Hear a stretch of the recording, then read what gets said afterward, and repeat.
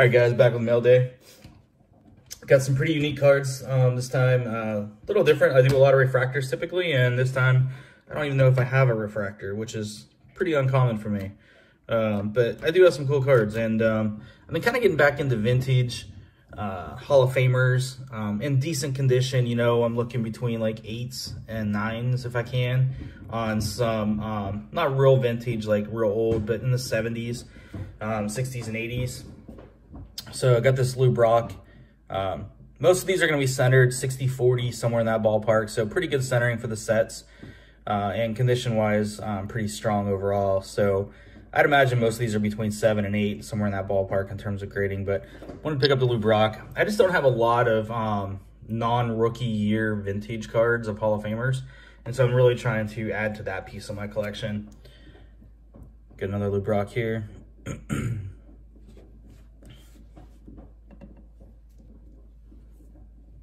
Picked up the Tom Seaver.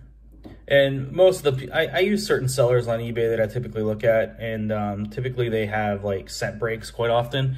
And I find that if you can find some that are in good shape, typically the rest of the set's in good shape. So I feel pretty confident buying cards from that seller, knowing that the set itself is typically going to be from the same consignor or whoever purchased, however it was done.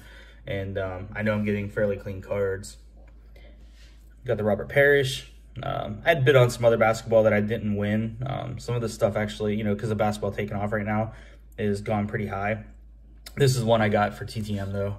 I like that card. I like that better than his rookie card. I just think it looks better. And then being a Buckeye fan, I had to pick up the Jerry Lucas. This one's actually centered pretty well, in really good shape. It does have the rough cut at the edge, which is typical sometimes with this year card. But anyway, that card looks good. Dude's got like a hairy chest, kind of weird, but anyway, for a card anyway. Picked up this card, pretty good shape as well, just off-centered a little bit left to right, but Dave Bing. So as you guys know, part of my collecting is TTMs, and so that'll get sent off to get signed, and I think it's going to look fantastic when it does. I think it's rookie 69, so those are the tall cards. Those are a little more difficult to display when they're slabs, so I typically like to get, I still like to get them signed, don't get me wrong, but I prefer the standard size cards as well. Picked up this Barry Sanders. It looks super clean. Really excited. Sorry, my case is dirty. But anyway, there you go. Centered really well. It looked fantastic. And I was concerned because the package was bent up when it came in. And so looked over the card. Everything looked really good. I think it's high grade, probably 9 maybe a 10. I don't know. Depends. It could squeak through depending on the front aesthetic is really good. But I bought this card for get it signed in a private signing. Love that card of Barry. I think it's iconic. That and the 89 will look good in my collection eventually. Pretty underrated guy still in terms of pricing. So Tony Gonzalez, this is his rookie 97 Flair Showcase. This is the Row Zero. And so his stuff is still really cheap, man. For being one of the best tight ends of all time and arguably one of the guys who changed the position, I think his stuff is still super, super cheap.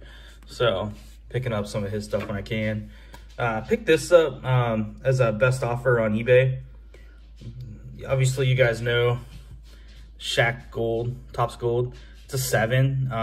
Just has a little tiny little mark right here. And I don't think it's a cut. It's more like a little print thing, which is fine with me. I bought this card specifically to get signed at a private signing.